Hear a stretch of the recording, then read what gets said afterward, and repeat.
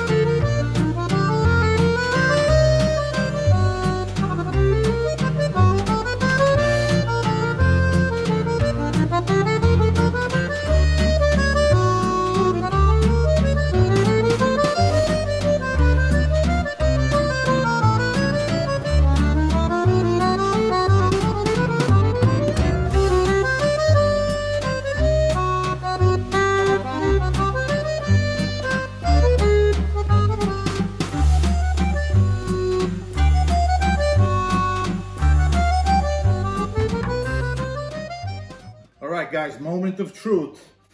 Oh man, took me 3 days to prepare this dough. I'm liking that bottom. Look, it was a learning process. I made some mistakes.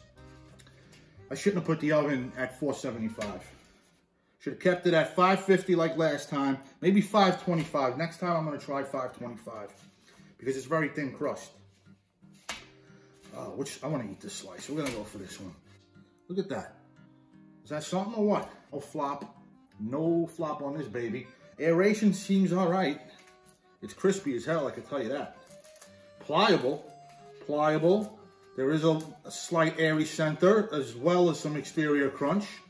It's a very small pie, so we're not folding anything too much.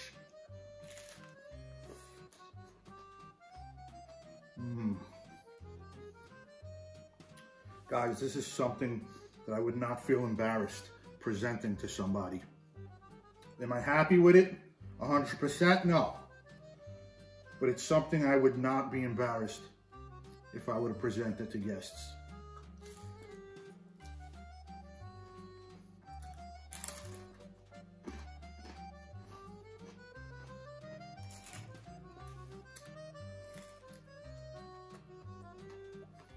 Very happy with the aeration.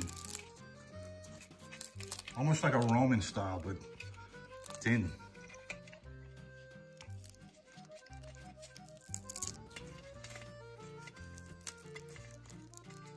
I used a rolling pin to roll this dough out.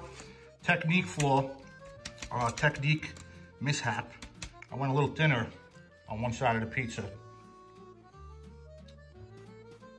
than the other side. Look at that beautiful crust.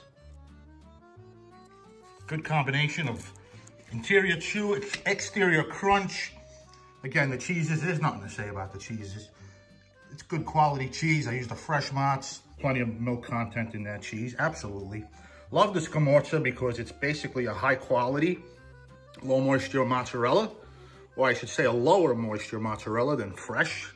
Good combination of textures and flavors. And I like to do that with the sauce as well. Crushed San Marzano, as well as a simmered San Marzano as a base. Underneath all that, you guys saw that herbaceous tomato sauce that I used.